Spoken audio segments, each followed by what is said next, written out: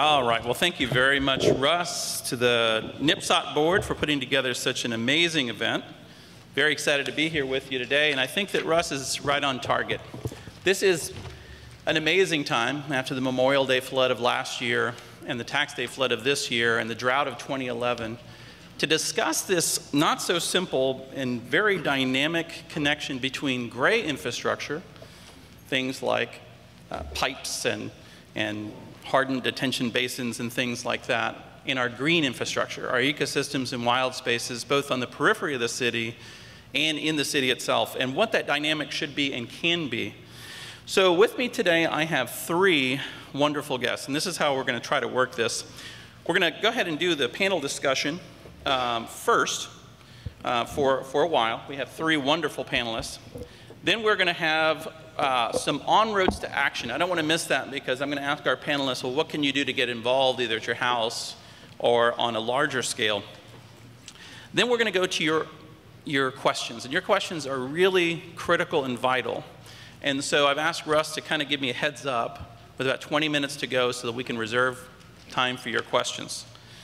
And then hopefully these guys will stick around for the after period questioning, because they're gonna provide an incredible amount of information, but we have limited time, so hopefully they'll stick around for a minute. You can ask them some questions. I actually have to run to a school to teach teachers about pocket prairies after this. But what I am gonna do is I'm gonna go ahead and provide Russ with a one-pager of some of the things we discussed with hyperlinks, so you can go to these topics and explore this dynamic between our gray and green infrastructure. So with that being said, before we introduce the panel, I'm going to show you just a quick video. We may not see the whole thing, but it'll kind of get your brain kind of reacquainted with what Houston, Texas is all about.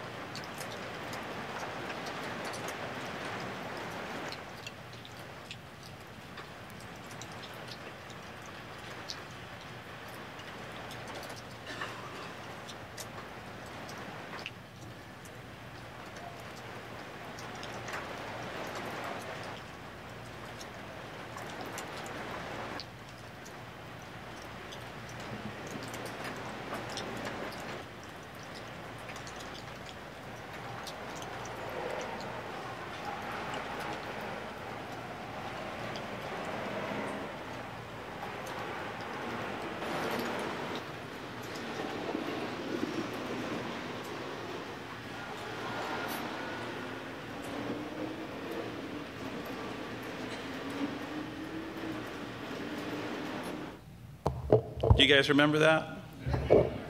When Houston became a river again? That was certainly not the first time that downtown had flooded. For those of you in the know, the Katy Prairie has already saved Houston once. They built reservoirs to detain water on the Katy Prairie, ensuring that the horrible flooding in the 20s and 30s didn't force this place off the map. But now, with population growth, with other concerns, we're asked again to think about how, as a human community, we work with the natural communities, the wildscapes of this area, to get to better human outcomes and better outcomes for wildlife. So what we're going to do is we have three distinguished panelists today. Very happy to say each of these are both my colleagues and my mentors, but also my friends.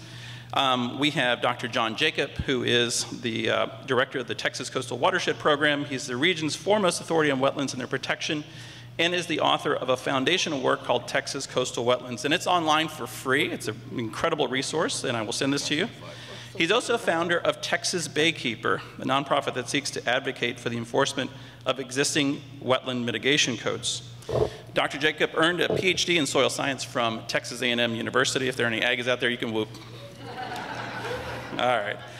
Next, we have Ms. January-Bevers, Deborah January-Bevers, and she's the president and CEO of Houston Wilderness and runs several programs, including the Gulf Houston Regional Conservation Plan, which we'll mention later. The plan is a very ambitious attempt to coordinate conservation action for the entire region. And much of her latest work has focused on, speaking of flooding, has focused on I'm in my wife's Civic, so I hope that does not repeat. A lot of her work recently is in an area that is really critical, which is ecosystem services. So how do you calculate what our green resources are doing for us and how to augment that and pay for that? Miss Deborah earned a JD from the University of Houston Law Center, and we're pleased to have her here today. So if there are any Cougars, you can say, go Cougs. Go Cougs. And lastly, but not leastly, is Stephen Benigno, or Benigno, depending on how Italian you're feeling today. And he has been a real wonderful person to get to know in terms of the thought process, and Mark mentioned kind of using a scientific lens to make decision making. He's been real informative to me of late. He is heavily involved in a 5-year study that is measuring native landscapes and how they absorb floodwaters in comparison to developed sites. Dr. Benigno earned a PhD in restoration and ecology and natural resources management from Western Australia University in Perth. Sounds like a big adventure. Very cool. So what I'm going to do is I'm going to be both mission control and Phil Donahue. I'm going to ask the panelists if they have a need in terms of a PowerPoint that they just let me know. And you're probably wondering, well, what am I doing here talking about this? Well, this is where I work. This is the Katy Prairie. It's, as somebody was talking earlier about our population growth, the Katy region is bigger in population than Pittsburgh. That's right. And it's got one of the highest development rates in the country. So at the Katy Prairie Conservancy, we are immersed in development issues in gray versus green infrastructure. And we are partners with many of the groups that are up on this table. So with that being said, let's go ahead and get to some of the questions. So we're going to start with flooding. If time allows, we'll get to some of the other issues in the region. If not, I will send you links to that. So one of the things that Dr. Jacob, we'll start with Dr. Jacob first. John, you've been studying something that is really critical. After the flooding events, there was a lot of finger pointing. Who's to blame? Could Harris County Flood Control do things differently in all of these things? You've been looking at wetland mitigation in Galveston, the Galveston Bay watershed. Can you tell us, kind of in layman's terms, what you're looking at and what developers are supposed to do and what you're finding they're actually doing? Certainly. So my group, the Texas Coastal Watershed Program, part of Texas A&M University, has been involved in looking at our wetland resources over the years and how well they are mitigated. So mitigated is the term of art that is used for trying to minimize the damage that development brings. So the Clean Water Act is the only law that we have that protects habitat. And actually it doesn't protect habitat, but it does indirectly because it protects wetlands. And so if you destroy a wetland, you must repair the damage, so to speak. So we have this idea called no net loss. So you pave over a wetland, either you've got to build another one or you've got to preserve another area, perhaps by improving it so you get some of those functions back. So we've been very interested in, well, are we getting our money's worth? Who's watching the shop, so to speak? So we're finding several problems. One is that these wetlands in our area, the ones that you see here in terms of the loss, are not regulated as they should be. Our the wetlands are regulated by the U.S. Army Corps of Engineers, and our particular district here does not believe that these wetlands are hydrologically connected to the waters of the U.S., so the waterways like Galveston Bay, for example. And so since they don't recognize, that's sort of the first problem, right? If you don't recognize they're regulated, then you won't ask for mitigation because they don't have to. So we spent a lot of time documenting that loss. This is just from Harris County. All the colors, red and green, are wetlands, and the red ones are wetlands that have been destroyed up until 2010. So 1992 was the year that we had the last sort of benchmark study. So we've lost, certainly of the freshwater wetlands that I like to refer to as prairie potholes, we've lost well over 40% here in Harris County. So that is detention volume, right? Those wetlands are depressions on the landscape. They hold water. they're not holding water anymore. They're not mitigated. So we've looked at, you know, the regulatory issues. How well are they being regulated? They're not. When they are regulated, how well are they being mitigated? We've looked at that. And very, very few of them actually run through the whole mitigation process. So a whole lot is not even mitigated. So bottom line is we're not getting our money's worth in this area. And I think I sent you a slide. I don't know if you have it there, but the loss of wetlands in, I believe I sent you Cypress Creek, where there was just a little bit of flooding. Right? Okay. All right. I'm glad somebody's paying attention there. Now, I'm not going to say that the loss of these wetlands completely caused the flooding, because flooding would have occurred regardless. If you get 17, 20 inches, the area floods. The area flooded before there were people here. You know, this is that you see that we have valleys, right? They fill up, they flood. But the loss of these wetlands exacerbates things. And it's being lost not in accordance with the intent of the Clean Water Act. So it's a long process. It involves a lot of bureaucracies, but I think this slide is instructive. And I want to say here that this is conservative because the National Wetland Inventory missed about 2/3 of the wetlands. So the wetlands that they draw in, most experts will agree that what they draw as wetlands are indeed wetlands, but there's a whole lot that they miss. So the situation is actually 3 times as bad as what you see here. So just to bring this into context for the audience, what are we talking about, just back of the napkin calculation or more rigorous? Per acre, what do you think some of these prairie wetland complexes can hold in terms of gallons per acre?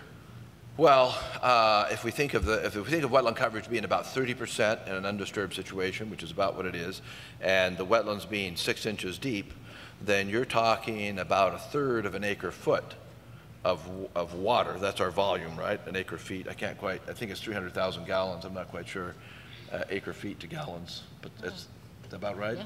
That's about right. Okay. So about a third of an acre foot gone. And, you know, Harris County only asks for a half an acre foot, right, when you pave something over. So a third of an acre foot is quite significant. Yeah, we're talking about millions of gallons. Millions of gallons over a whole watershed, right. Absolutely, yeah, absolutely. So where do you take it from here? And if we know that, and to be sure, this is not a us against developers argument. This is a how do we come together as a community and work together. But how do you find a way forward in terms of getting this situation better corrected for? Well, I don't think we can blame the developers anyway, because the developers aren't the ones that set the rules. Right. So developers, when they come into an area, they look for predictability. You know, how's the system going to work? What do I need to do? And so if the permitting agencies aren't asking for mitigation, they're certainly not going to provide it. So it's a difficult question.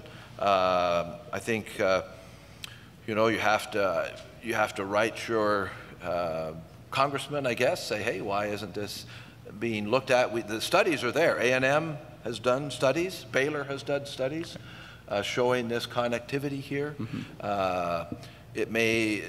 Usually what happens in the wetland arena, these discussions don't have resolution unless they're done in front of a judge.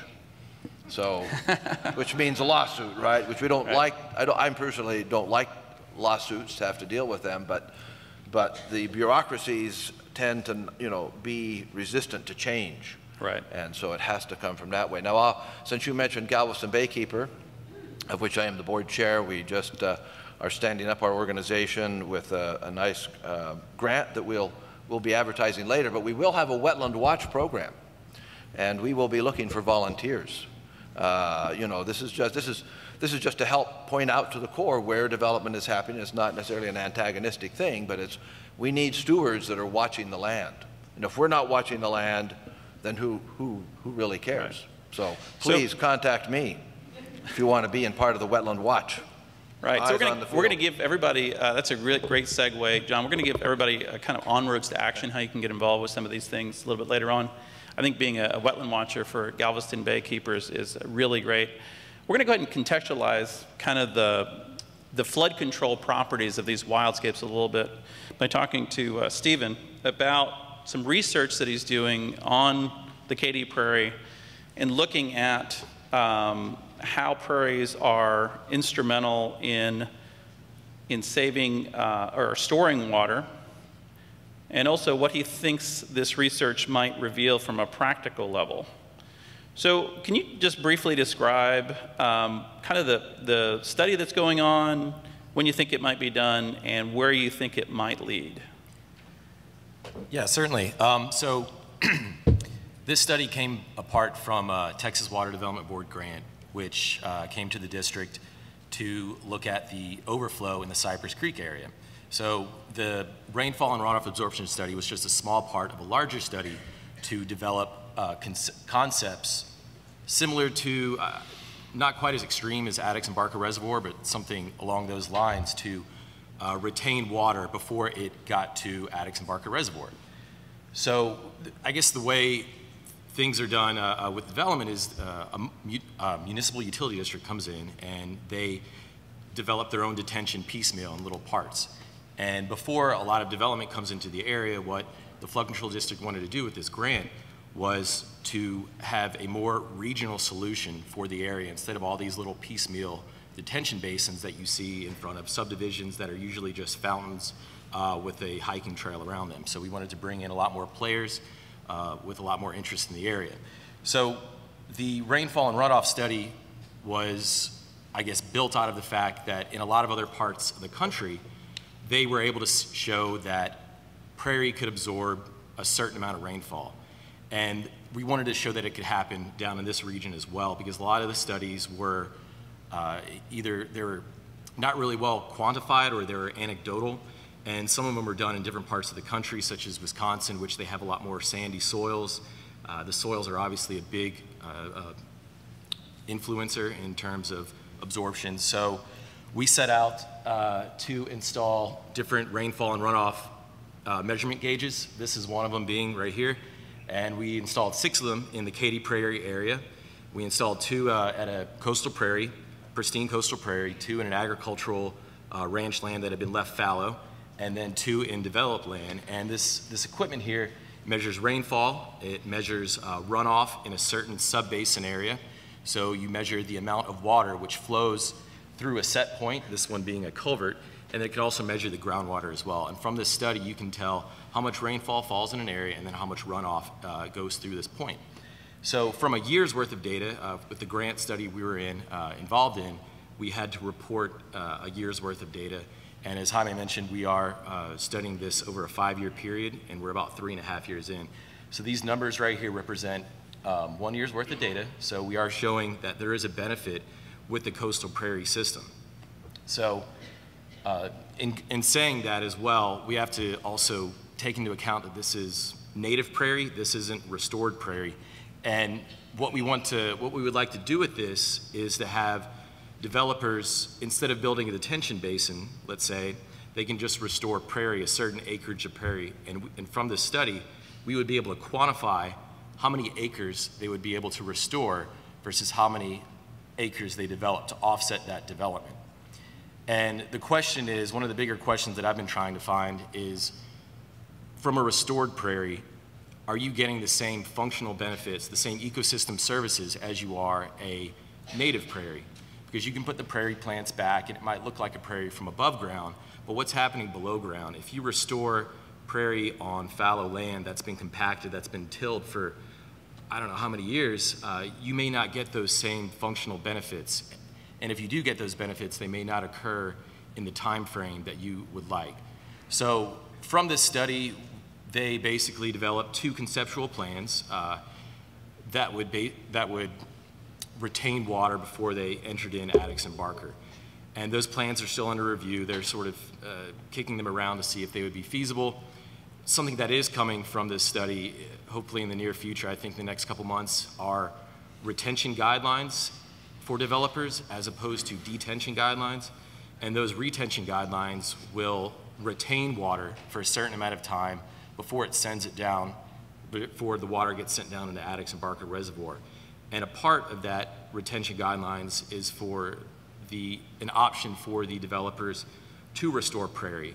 And there's a document that we've been developing and kicking around to set out criteria for these developers to restore prairie, and you have to restore a certain amount of species onto the land, and that's kind of up for debate because no one really knows how many species it takes to restore a native prairie. That's kind of almost a subjective question. And then also, what are your ecosystem services? How much infiltration do you get from a native prairie?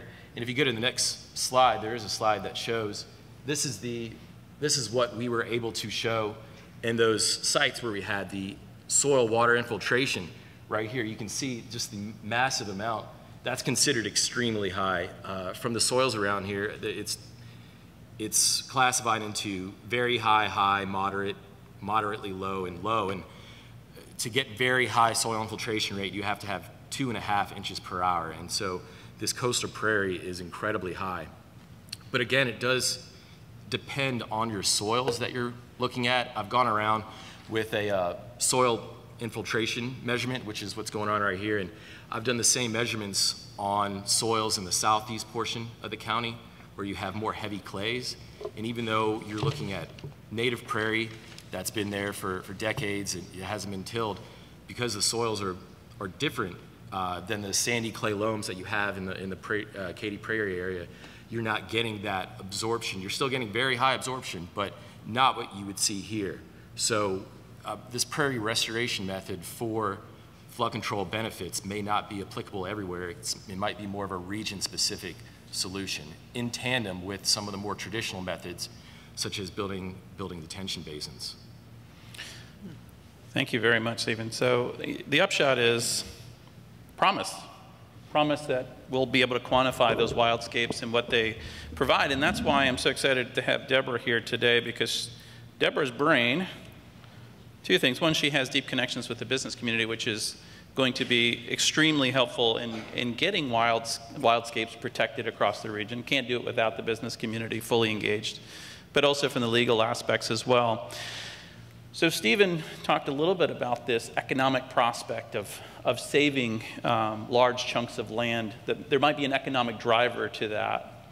Can you talk a little bit about the regional conservation plan, what it is, and how you hope the business community might buy into it because of ecosystem services? Sure, and before I do that though, I do want to mention that if you have a chance, I'm not, here to tout the Houston Chronicle, though I think it's pretty good, but there is actually an editorial by the editorial board this morning related to this third area that will benefit Addicks and Barker Reservoir by creating a way to avoid some of the Cypress Creek runoff that's been going on, the overflow area. This has been going on in our world for a long time, talking about it from the environmental conservation point of view and with Harris County Flood Control District, but it is finally now beginning to get some attention in the media, and more people are aware that we need this third overflow area. And of course that overflow area, while it will likely include some levees, to a large extent is touting restoration of the coastal wetlands as part of that, and the prairie system as part of the solution. So it's getting out there into mainstream media, and we're excited about that. So if you have a chance to see that, if I'd thought about it, I would have brought one. But anyway, it's in today's paper, so it was really timely. Yes, about 2.5 years ago, the environmental and governmental community came together with some large business interests, some oil and gas companies, and developers and engineers, to talk about a way to create the first ever regional conservation plan. The idea being that to have all the major conservation, really major and minor conservation and environmental related projects in one place where we could then look at connectivity, create vision maps, talk about how the business community, governmental community, and environmental community could come together to enhance mitigation efforts, enhance large landscape and pocket prairie areas, estuaries, pretty much everything in our 8-county area. And we chose the 8-county area because we wanted to be able to put, not only for ourselves, to be put some kind of limit on how many projects were out there and ways to connect them, but also by creating it as an 8-county effort, we brought in 3 major watersheds in addition to the, 3 major rivers in addition to the 22 major watersheds in the area. We felt like that was a good start. So it wasn't to leave anybody out, but it was just to find a way to have some kind of limits on what we were talking about. And I'll show some websites later that'll let you get more information on this. But if you could show the 10 ecoregions real quick, map, I think it's right before this one. So some of you all may know all this, some of you may not, but we have 10 distinct ecoregions in the greater Houston area, 7 land-based and 3 water-based.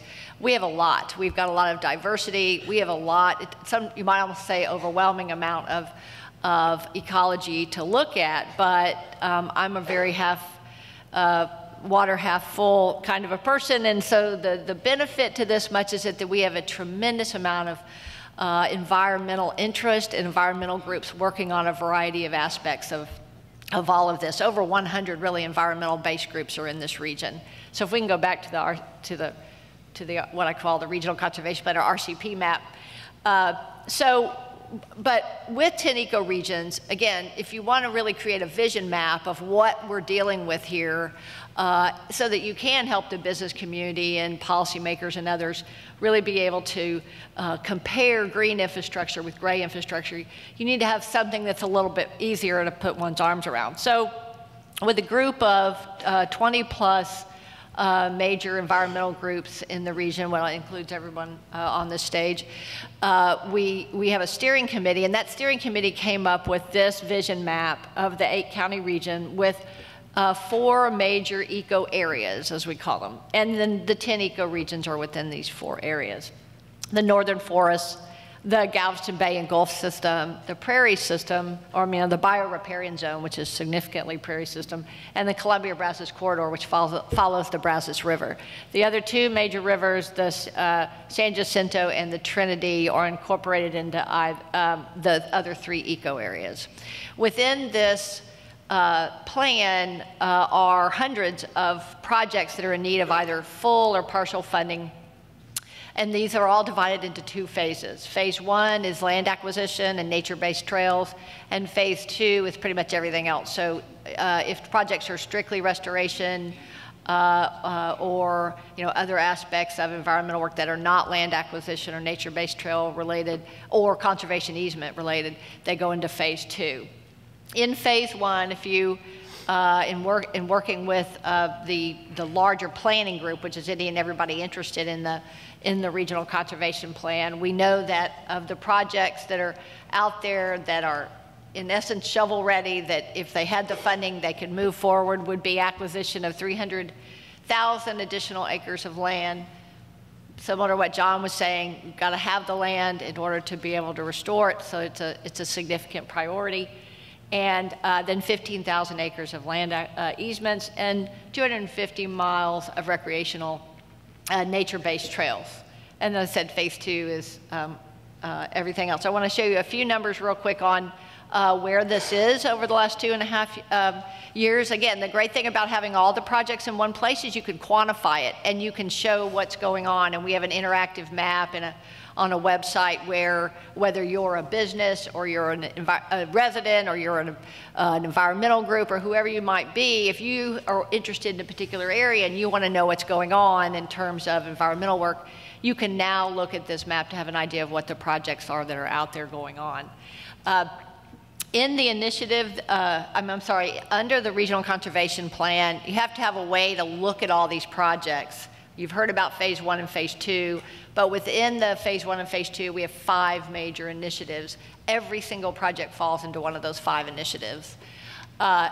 This shows you all the projects just for phase 1 of those 5 initiatives. The blue color, and I think you can see this pretty well, but the darker blue color is the Headwater to Baywater Initiative, and that is kind of what it sounds like. It's projects that are along our riparian waterways or riparian areas and waterways that are projects related to land acquisition, easements, or nature-based, some nature-based trails, although they really come into play with the dark, more purple color, the Bio Greenway Initiative. It's a significant amount of that 250 plus recreational miles. And you might be wondering, well, trail development and restoration and, you know, native plants and everything we're talking about today, how does that really fit in? Well, if you're not from this area, you may not know. Most folks from this area do know now, but creating trails along our biosystems has turned out to be a huge benefit, not just from purposes of recreation and getting our community out into the natural areas in our community, but a way for the community to really support what's going on in those areas. So they begin to notice when trees are being cut down, good or bad, and you know, we have to work on education to explain what those differences are. But the community is really taking much more interest and ownership in these waterways and these areas, because for the first time they can see them and get near them and walk by them and, you know, and bike, etc. So the nature-based trails is a big deal. It's a little bit different component, but with it is the opportunity to talk about restoration and land protection for purposes of flooding and those type of issues. And then the other three real quick are the Oyster Reef and Migratory Bird Habitat Initiative, which, you know, was not really a topic for today. I won't go into that too much. The Galveston Habitat Acquisition and Easement Initiative, and then the Prairie Conservation Initiative, which is hugely apropos for today's discussion. And you'll see where those are. Those are the yellow. You get an idea of where those are. Those are some of the key areas that the environmental and governmental communities have said need major land acquisition, easements, put into place, restoration efforts. Sometimes these are actually pristine prairies that need to be captured before they're developed, that kind of thing. So let me ask, because we are getting close to the time where we're going to talk to people about what they can do to interact with this. So, you know, John talked about some of the challenges of working in the regulatory realm.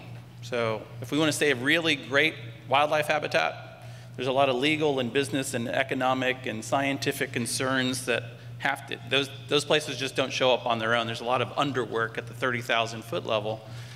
Stephen talked about some of the science that's providing kind of the impetus to know that we have ecosystem services and quantifiable ecosystem services. And then Deborah talked about this willingness for the conservation community to work hand in hand. I think a lot of that is spurred on by the tremendous amount of development in the area. All the groups need to work together, and we recognize that. So let me ask this question before we go to kind of on-ramps for action. Anybody can pick this up. Where do you feel the temperature is in terms of public officials, regulatory agencies, and the folks that kind of control coding and what really happens in the city in terms of using more green infrastructure out in the rural areas or in the city, and in terms of climate change? You know, we haven't talked a lot about climate change, but it's going to greatly impact the amount of flooding, droughts, and other things that we have coming our way. In fact, let me just show you just a real quick slide that kind of, as an ecologist, this just gives me some pause. So this slide kind of shows you a little bit about some of the projections in terms of temperature increase and also in terms of sea level rise. But one of the last ones down here is a naturalist, and I think any birder, and Glenn Olson's probably in here, he can tell you this. We know climate change is happening because the birds are telling us. We're seeing birds that are so far out of range consistently now. And over a 30, 40-year period, if you look at the Christmas bird count data, it's just stunning. It's happening. If you know, John was talking about Galveston Bay Keeper. If you kayak Galveston Bay, the amount of mangroves growing in Galveston Bay is stunning if you haven't seen it. So where do you think Houston is positioned? It seems like there's a park revolution, and we're reaccepting our green spaces in the city. But where do you find the temperature in terms of large-scale wildscape conservation and where Houston wants to position itself in regards to other cities? And anybody can take that. Good question. Okay, well, I'll just jump right in then while you figure it out. Well, I believe the temperature is rising, not just for the climate change, but the temperature of people in this city who are interested in the green infrastructure and the native area, the natural areas that surround us. I believe that is growing, that there's a greater predisposition from just regular folks, citizens, interested in the fact that there's prairies, there's forests, et cetera. and certainly in the business community. And I hope, Deborah, you'll speak to that. So I have, you know, I've been here working for a good 20+ years. I have high hopes that this can become much more of an issue. But you know, unless it does, you know, you can only ask so much of the regulatory communities. I mean, they'll kind of do what they need to do. But if people are complaining, if they're writing letters to the editor, if they're out making sure that people are aware that, yeah, these prairies are there, we know it's there, it's on our watch, folks, that we're going to lose the best of what's left. You saw that map. Maybe you should just put that ecologic map right up there again. It's actually in the urban peripheral area where we have the greatest amount of undisturbed prairie potholes, of forests in relatively decent condition. We didn't map out beyond that, but once you get out, say, into Wharton County and others, they have some good habitats left. But for the most part, that was just massively lost to agriculture. So we have a great endowment that is still here. I mean, it's significant. There are hundreds of thousands of acres of relatively undisturbed, okay, let's say never plowed anyway, okay? Nothing's perfect, nothing's pristine, but there's stuff that's out there that we can preserve, and it's on our watch, especially the younger people here, but even the folks a little bit long in the tooth like myself.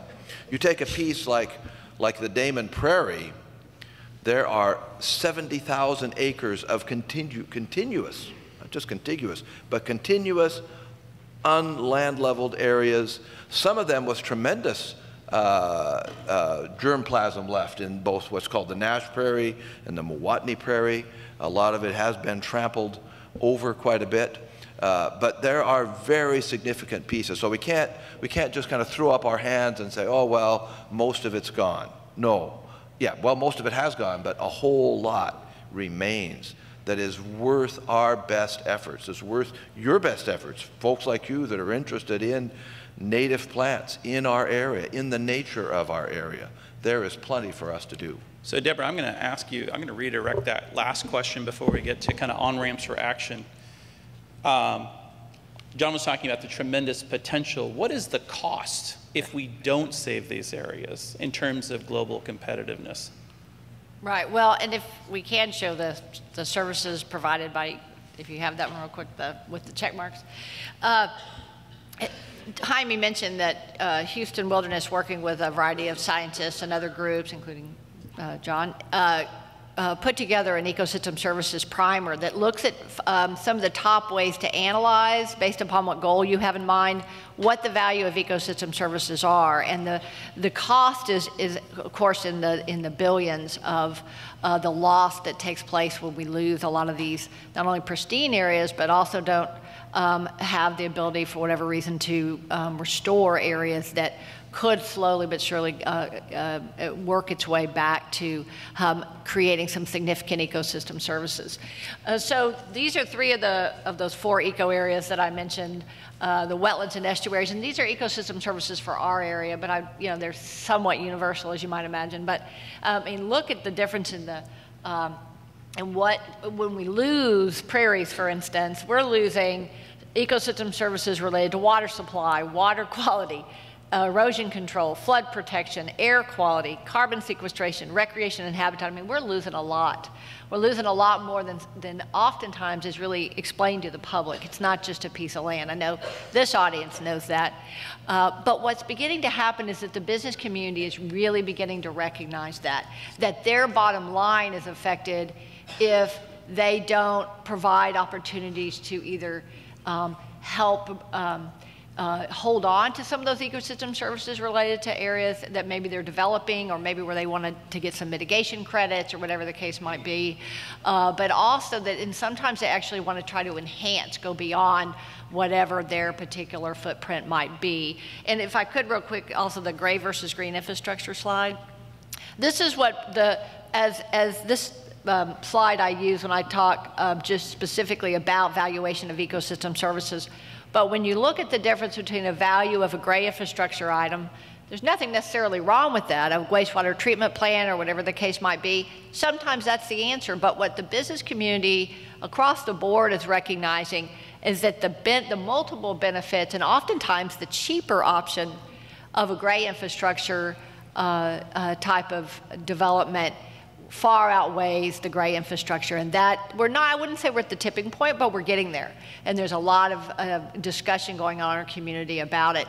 And when you really start to put some of those numbers together of the multiple values of land and what it's providing in terms of those ecosystem services, it just far outweighs whatever the gray infrastructure item is that maybe was going to be put in its place. And what I'm going to do with the one pager that I'm going to send you is for those of you who want to take a deep dive, one of the hyperlinks you're going to get is the primer that Houston Wilderness put together in terms of calculating how much these eco-services provide for us, and so you can make a back calculation on what we're going to miss out.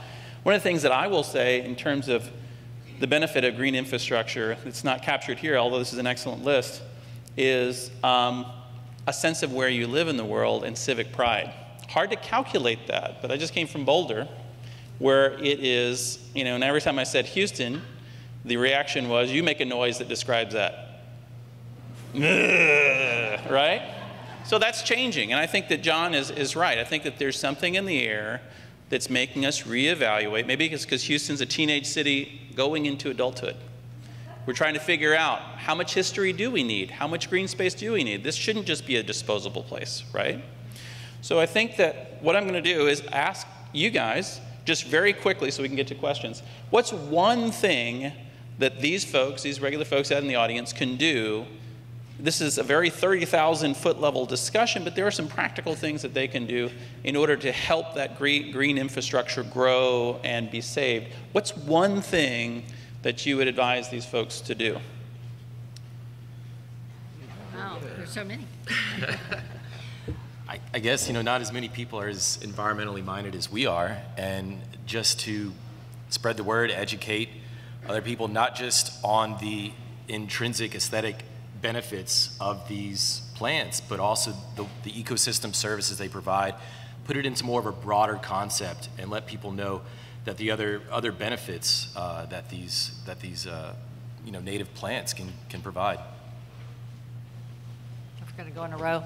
I think there are a variety, and it's hard for my head to settle on one, but I'm going to mention a little bit of what was talked about earlier when the question was asked about understanding the difference between, or being able to recognize more the difference between our native plants and our invasives. And particularly as you all, very soon here, I guess, look at purchasing these native plants, I think the more that we have events like this, and we start to understand what those differences are, and we're able to plant those natives and avoid those invasives, I think it's huge. And it's we've talked a lot about the business community in large landscape areas that are generally owned by environmental nonprofits and governmental entities, but these residential areas, and Jaime talks about this a lot, they're key. There's a lot more of those than there are of the others. So getting the native plants in and removing the invasives is a biggie. Well, let me say first, before I get to the last, I'm definitely all in favor of the ecosystem services idea, but I want to just clarify with one thing, and that is that there is a whole lot more that we don't know about these areas than we can know, and not only that we can know, that we will ever know. There's a whole lot more about what happens in a prairie pothole, in a prairie soil, in terms of the ecology and the soil food there, that we will never know. And so we can never quantify these things completely. And so there is some reason to think about and to say, yeah, these need to be preserved regardless. So, as I said, that we can't imagine, but I guess the one thing that I'm going to ask you to do is to use your imagination and to imagine what this place would look like, surrounded by vibrant, live native prairies, by forests that are functioning and that are wonderful and beautiful places, and that we can love to call home and say, yes, this is our place, this is where we live, okay? So you've got to get involved. You need to find out, what about wetlands? What about forests? What's going on, okay? So I'm just going to be totally ruthless here and unashamed and promote this new organization that's just standing up. It's been around, but it's standing up, Galveston Baykeeper, because we will be out looking at the wetlands and the prairies and the forests. Because if you're not talking about them, if you're not out bringing this up, then everybody, who's here to mourn the loss of the Damon Prairie? Who will cry when the prairie's gone? Okay? There's no replacing that prairie. There's no mitigation. There's no net loss that can make up for that, and many other places. So, you know, that's the call to you. Use your imagination and join the cause.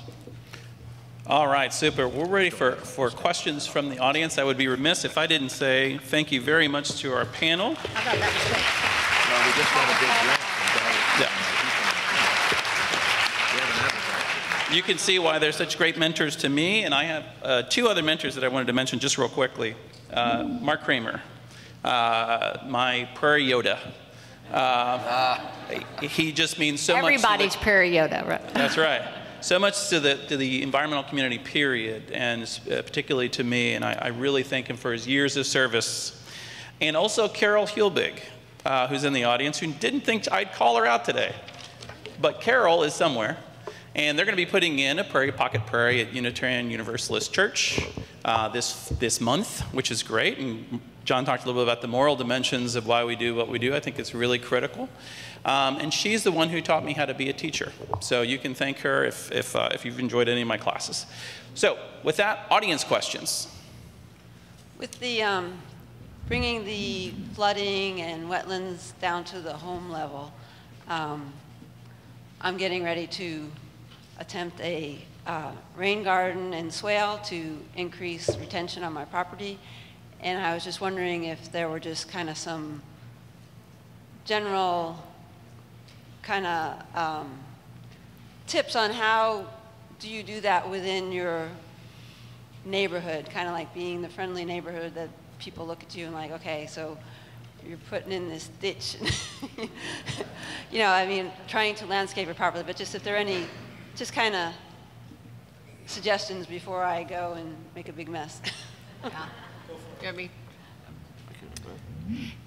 Let me just say real quick, that question is being asked by just about every major group right now, I'd say, in the Houston region. And I was recently talking to the state biologist for U.S. Fish and Wildlife. It's actually being asked statewide. And there is Houston Wilderness does a lot of convening, and we're and problem solving, and we're with the large environmental and governmental community, and we're in the midst right now of creating some documents with the scientists and experts in the area to try to answer that question in a way that really helps people practically figure out how to make this work. So your question's a great one, and I'd love today to be able to say, here's the list, but we're working on trying to really create something to do that.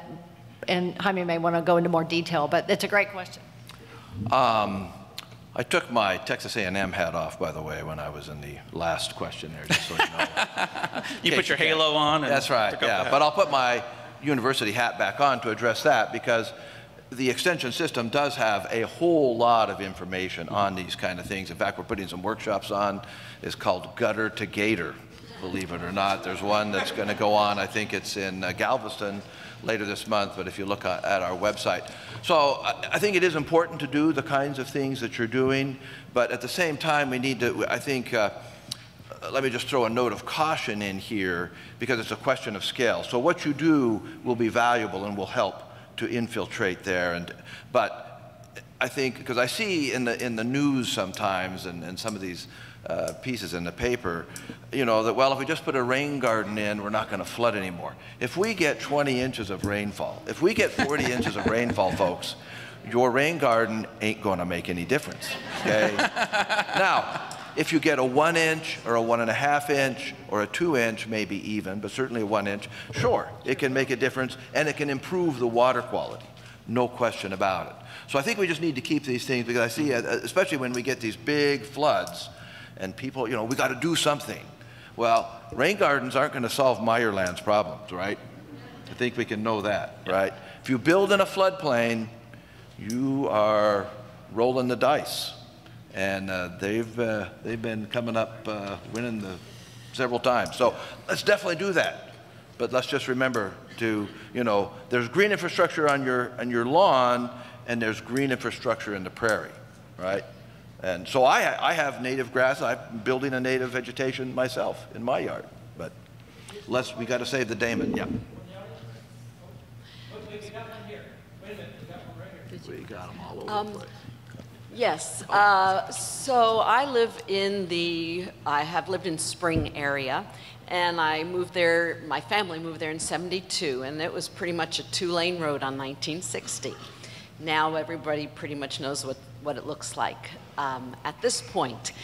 And when I traveled north on 45, there were forests. And I thought we were getting smarter, like you're all saying, we're being more aware of the environment, and with your checklist, the forests have, everything is checked, the benefit. Right, yeah. How is it, and I think everybody, even builders, are aware of the benefits of forest, how come we're allowing, and it still happens, I drive up there now, and places that have been pristine since '72 are just cleared now? Why? What can we do? Who do we notify? Is there, I mean, I cry literally when I go up there and see the forests, just clear cut. Yeah, well, I guess as far as the flood control district is concerned, it's people buy and develop the land all the time, and unfortunately you can't stop development in some areas aside from getting an organization to purchase that land and holding it under a conservation easement or some other form of legal way to do that. And there are developer guidelines that are in place in terms of flood control, and what that states is that you can't build in a 100-year floodplain, and you cannot increase the amount of water that leaves the land that you develop. So when they develop, they're supposed to follow those 2 guidelines. And the issue with, I guess, all the flooding that has been occurring is that their development occurred a long time ago, and there wasn't a lot of information in terms of exactly what a 100-year flood was and where the floodplains are. Those are always changing as we get more data. Maybe a 20-inch rainfall has never occurred in one area before, so we didn't know the extent of how much it would flood in that area versus another area of the county. But in terms of your question of how to stop developers from going in and developing that land, that's a good question, and just gathering a lot of support behind you and chaining yourself to a tree. Let me take a gander at that. Oh, you want to? And real quickly. And that's where, for instance, the regional conservation plan, at least in the 8-county area, which includes quite a bit of the northern forest, is helpful because we can show everybody right now on an interactive map where at least there are areas that are targeted for protection of certain lands. And then also, because everybody's now much more connected to each other, we can, in fact, this is happening in some areas, including the northern forest, where they're now saying, here's some area that we know is open to potential development. We can come together and maybe create a collaborative grant or other type of project where they can target saving some of that area. And then the other thing is we really try to promote the good corporate steward where they do buy land, but they do try to keep a lot of what is there. So, and there is some of that happening in the Cypress Spring Creek area, thank goodness. And so we really want to highlight and tout, the good going on to maybe lessen perhaps more of that clear-cutting type of behavior. But we're not done. We still got a ways to go. Before John says it, I'll say it.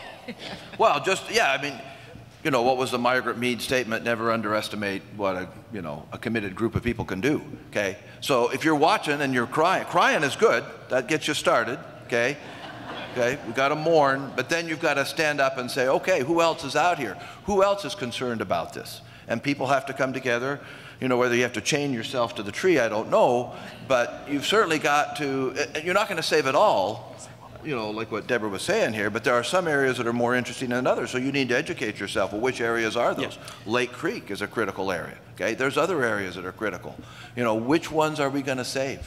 So, but that's people at your level coming together, getting together, talking about it, what are the alternatives, and just creating that awareness, because there are some developers that are wanting to be good stewards, and if somebody's raising a lot of hell, they might avoid that area. Well, also, I didn't think of this earlier, but the great example of the Deer Park Prairie of people coming together and saving that location. So that's a very good case right there. One more question. Are the maps used in this section available on a website to view? I'm going to send you, let me address that. I'm going to go ahead and send you a resource page that will outlink to a lot of what you saw today, because a lot of it's on the web, like the regional conservation plan. I will say, just in closing real quick, two things. One is that pressure from beneath, which is what John is talking about, and grassroots efforts are critical. Pressure from, not pressure, but encouragement from above in terms of all the regulatory and legal, and especially the conservation groups being united right now in terms of looking at funding is going to be really critical. And that's because I can't wait till my 2-year-old grows up to save this stuff. I really do, and John and others believe, I think we got about a 10-year window to save the rest of the best.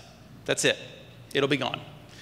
And so we're going to have to, as a conservation community, get incredibly creative very quickly and do a lot of different things that we have never done before. That's the only way we're going to make it, I think. And I think that the RCP is a really good start to that in binding people together. Now we got to see where it goes next. I will also say this. We're going to have to calculate properly ecosystem services and what they mean, even though we don't know them all. And that's why I would also like to encourage any of you who can make it to this conference, which is going to be at University of Houston downtown. Many ecologists are working on this. But we recognize that if we're just talking to the green people and the nature nerds like us, and I mean that in a very good way, that we are never going to raise to the level that we need to in terms of public consciousness. So at this conference, this is an interdisciplinary conference. We're going to be there with politicians and developers and health officials and social justice advocates and transportation planners, because we need to be playing not just within the environmental community, but we need to be dealing with all these other people who impact conservation. So it's going to be UHD, it's going to be very dynamic, a lot of different people. You talk about heads exploding. Last year at the People in Nature Conference, it was amazing, and none of these people had ever talked to each other. They're making decisions that impact each other. So also reach out to somebody that, like John was saying, and Stephen was saying, that doesn't know what you're talking about, and you'll probably find some common cause.